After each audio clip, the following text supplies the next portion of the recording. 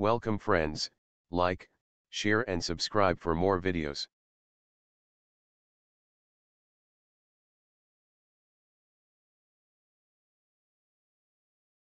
Fluid pressure is defined as a normal force exerted by a fluid per unit area.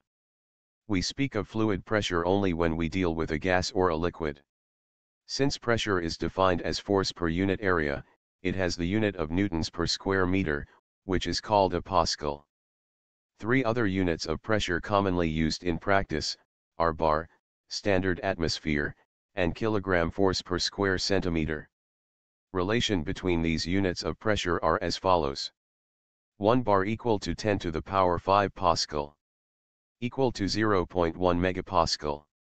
Equal to 100 kilopascal.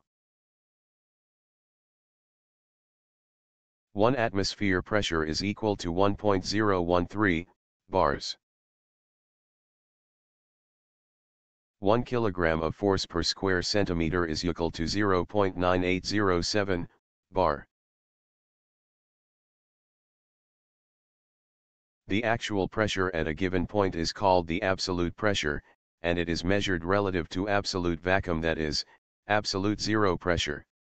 Most pressure measuring devices are calibrated to read zero in the atmosphere as shown in figure, and so they indicate the difference between the absolute pressure and the local atmospheric pressure.